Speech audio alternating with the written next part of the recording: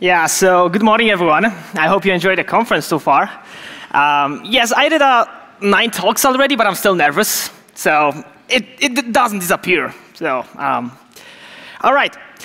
Today I will talk about taming reactive Node.js, basically. So we'll dive into the stream-oriented architectures. And I will show you how Nest framework can greatly help you with implementation of such streams-driven systems. Before we move to the main topic, I would like to quickly introduce myself real quick because we don't have too much time. My name is Kamil. I'm a co-founder of Trillion.io, the next level software consulting company.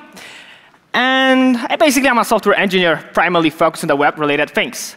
You can find me on Twitter using this highlighted red Twitter handle and obviously on the GitHub.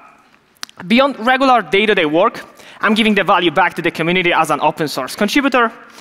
I'm the creator of NestJS, which is basically the fastest rising and the most popular framework for Node.js in 2018. In the last year, we have noted 300% growth in the popularity in number of GitHub stars, leaving behind any other existing famous library like Express, Core, Happy.js, all of them, which is pretty amazing. And regarding Nest, maybe let's start with the question. Who has heard about Nest already? Please raise your hand. Woo! Right? 50%, maybe 20%, 25%. So just to ensure that everyone is on the same page, it's a framework for server-side applications, writing server-side applications on top of Node.js. It's written entirely in TypeScript, but remains the compatibility with pure vanilla JavaScript. So if you prefer JS, no worries, you can use it. Also, it's heavily inspired by Angular, but it doesn't mean that you necessarily have to use Angular. You can use Vue, you can use React. It's up to you. All right, let's firstly ask ourselves a question. What is a stream-oriented architecture? So stream-oriented architecture is basically just a fancy name over CQRS pattern, so common query responsibility segregation, in which you have some kind of domain comments, domain queries, domain events, and all of them occur over time. So all these elements form streams. What is a stream? So this is a simple stream on the slide. It's a kind of timeline, like one line. And you can see a number of events on the timeline. So every circle is a kind of event. And they occur randomly. Sometimes you cannot predict when. So it's a kind of data set in which you have values asynchronously instead of synchronously. It's like an array, but you don't have every value in place. You get them over time. You have to wait like 1 minute break even, 2 minutes break even, and so on and so on. So normally, you more or less expect that code that you write is going to execute incrementally, like complete incrementally. In this model, on the other hand, we have to slightly switch our mindset. We have to think about, like, start thinking reactively. Once we have an event, we have to process it. Once we have a comment, we have to react. We have to execute some business logic associated with this set and event or comment. What are the, maybe let's start with advantages. What are the advantages of such stream-driven architecture? So surely it leads to a more readable code. We have handlers that have one responsibility. Every change in our system has to be preceded by some kind of event occurrence, actually comment occurrence. So it's a predictability as well. Everything has its own place.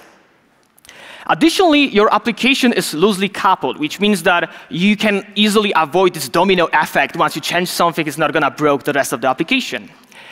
And your elements are kind of self-describable, usually have very descriptive names, so you can look at the names of the events to have a kind of high, high overview of the architecture, what's going on right now in your system, high-level ideas, and so on and so on.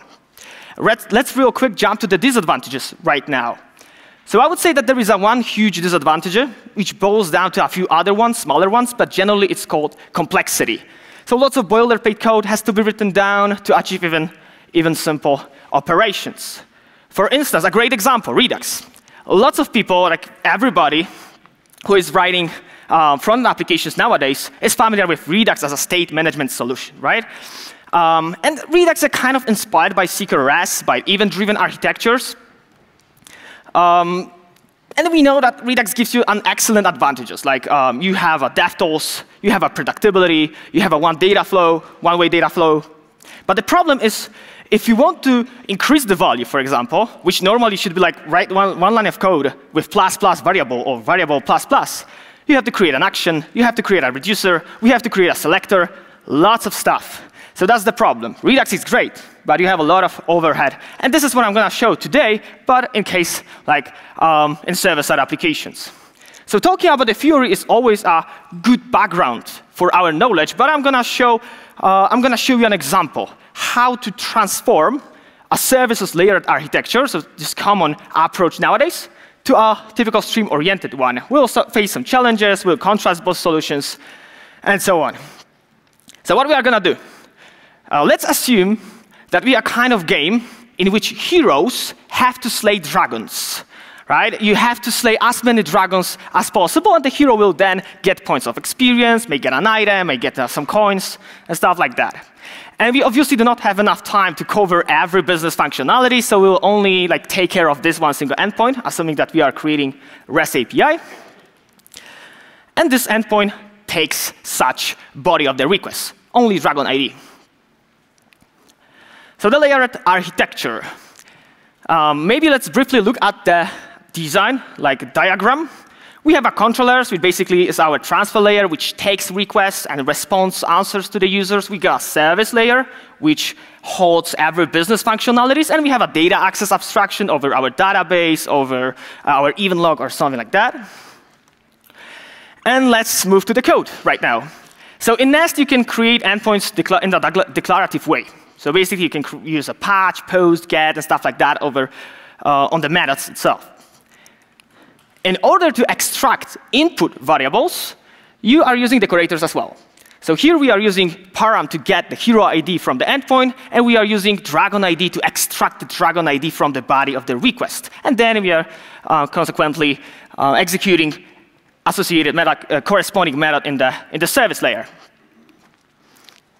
Service, on the other hand, holds the business logic, business functionalities. So assuming that we have this hero service, which has a one method, slay dragon, this is the body of the method.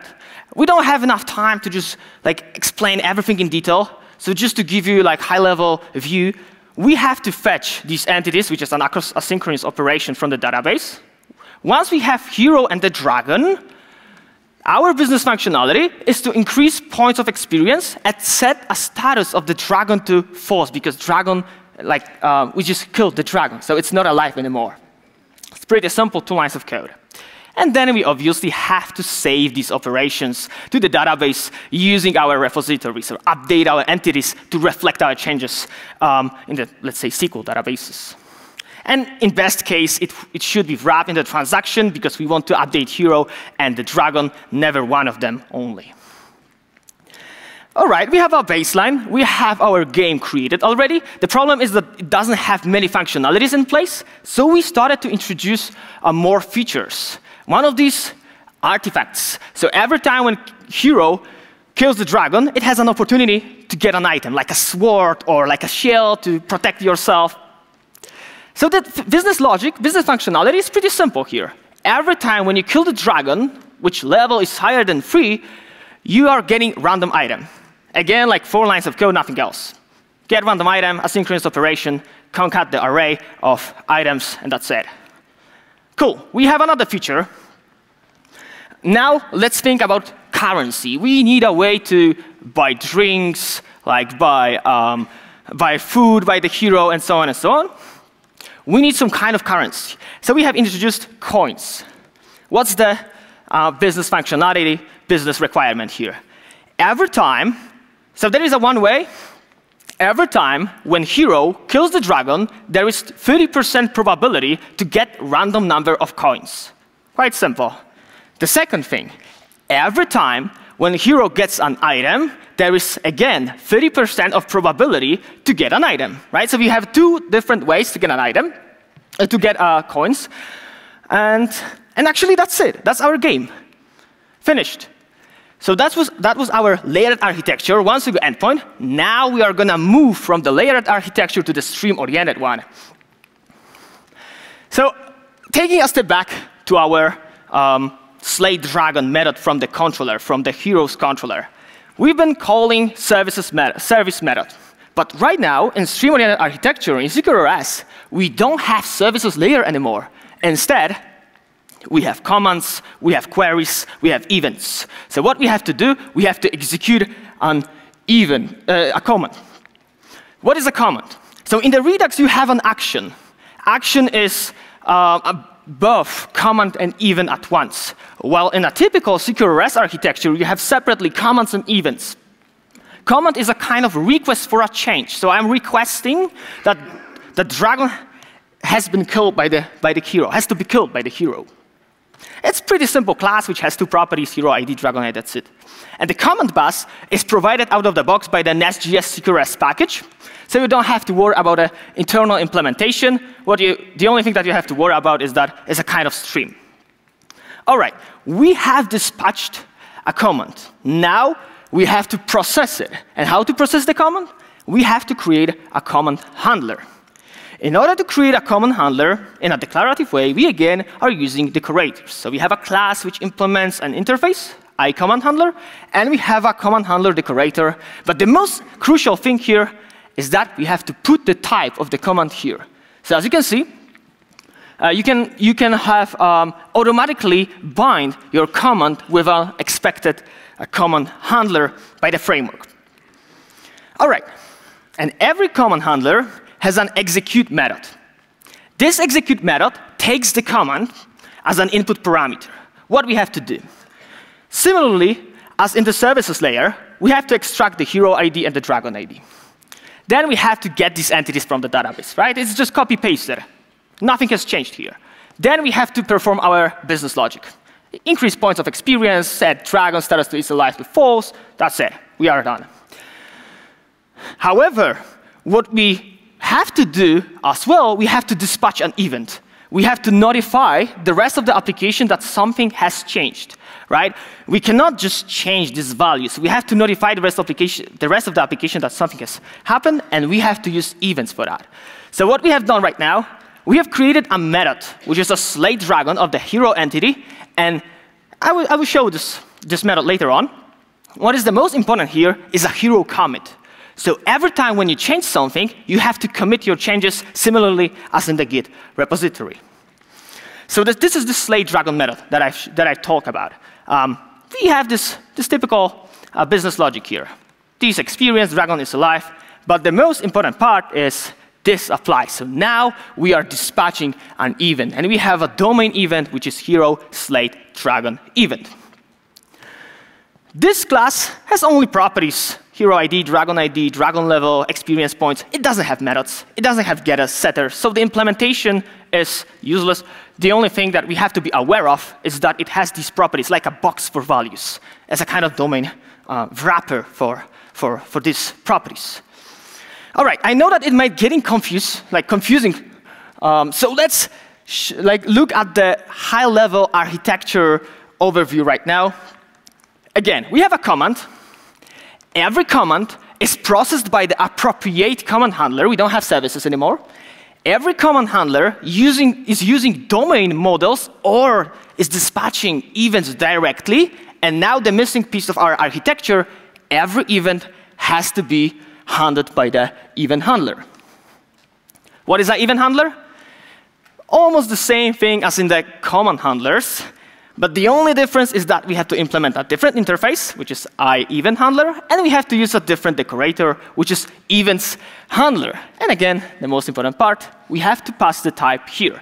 So framework will take care of the whole heavy lifting underneath. You don't have to worry about the association between commands and command handlers, between events and events handler.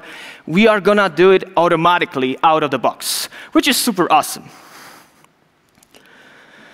And every event has to handle, every event handler has to handle event. It gets an input. This input is this particular event. And as you can see, there is a comment here, persistent logic. So what you can do, you can log your events, you can save those events, you can basically do whatever you want to. But since we want to reflect our services architecture, we would have to copy-paste this piece of the code and put it here. So we are extracting hero ID, dragon ID, experience points, and we have to update the database. But there is a problem. The problem is that it's very tough, very difficult to manage distributed transactions. So if you are using CQRS pattern, together with a relational database like SQL, without event store, without event sourcing, it's very tough to handle distributed transactions, which means that it gives you even more boilerplate code, even more overhead. So instead of using this approach, we will rather sometimes use like typical event store. And we have a talk about event sourcing. So this is basically it, like store for our events in the correct order. So what you can do, you can put this single line of code in the event handler, and it's gonna save your event to the store. Obviously, you don't have to do it manually. You can just subscribe to the event store and automatically save every event instead of creating event handler for all of them. All right, it was pretty simple. We have our application, our hero game in the stream-oriented architecture finished. It's working, right? We have a command, we have an event, we are updating entities, we are performing business logic, super awesome.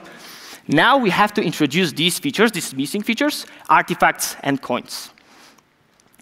Let's have a look at our architecture once again. We have this command handler, events, event handler. There is a missing piece here. And the missing piece is a saga. Saga subscribes to incoming events and can dispatch commands. Can. It doesn't have to, but can. So if you're familiar with, for example, Angular has NGRX package. Saga is like a effect. If you are familiar with React, there is a Redux Saga, which basically implements a kind of side effects package, like features for you in this whole Redux world. All right, let's move to the artifacts. How to implement artifacts in RxJS way, in the reactive way. So that's the Saga. Saga is a kind of property. Actually, it's a property which is equal to function. So it's a function which has a Saga decorator on top of it. It's a function which takes this event stream. So you have to think about it like this timeline that I've shown you. Like events can occur over time. And since we have this stream, we have to do a few things. First of all, to recall everybody, we have to drop an item every time when the hero slays the dragon, which level is at least 3. So what we have to do? We have to filter event stream by event type, which is hero slay dragon event, right? Very declarative way. We have to filter this event based on the dragon level because we are not interested in any other dragons. And if that's the case, I have to map this event to the appropriate comment. So this drop item feature is done in this way. We have items. Now let's move to the coins part. So coins is even more simple. Like think about 2 different streams. We have a stream of hero slay dragon events, and we have a stream of hero find item events. What we have to do? We have a merge operator from RxJS. We are taking these 2 streams and we combine them together. So then we can simply take either of these, hero slay dragon event or hero found item event, and merge it based on the probability, which is obviously math random, and we can merge map it to a nested stream. It might be an empty, so we are not gonna dispatch anything, or drop coins command. And obviously we then have to create an appropriate command handler for our drop coins command, and so on and so on. So again, just to give you a short high-level view, we have a command. Then we have a command handler that hero slays the dragon. We are dispatching an event. In our case, just one single event. At the diagram, you can see multiple events because you don't have to necessarily dispatch only one single event. You can dispatch multiple events. But we are dispatching only one, and you don't need anything else. And then we are processing our event inside an event handler. However, our sagas, 2 sagas, subscribe to the event's emission, and based on some conditions can lead to dispatching another command, drop coins command or drop item command. So it's a highly scalable solution, very extensible, really like you can add more things only to the Saga, react on events instead of putting more imperative code inside the services, because in the services layer, you mostly have like 20 or 30 or even 40. It's growing over time. It's more and more complicated business functionalities. Here, you can split them into different pieces of the architecture, which makes it incredibly scalable over time. But as I said, it brings a lot of overhead, a lot of boilerplate. As you can see, common handlers, common event handlers, events, and also sagas, pretty much the same as in the Redux, right? Just increment the value, one line, no. Action, reducer, state, and so on, and so on. All right, lastly, I would like to say that Nest, so the Nest framework is open sourced, meaning that we are totally driven by the community. And therefore, I encourage everyone here, to join this little revolution, to contribute, to help us growing, to make it even better framework every single day. Also, there are a couple of companies and even more than 100 people already who decided to donate, support us with the donation, which is pretty amazing. A big thank you to all of them. And if you are looking for consulting, like if you are struggling with a migration of your Node application to Nest, or you're looking for expertise consulting in Angular and architectural things around, just visit the website, send us a message, and we'll talk. So thank you.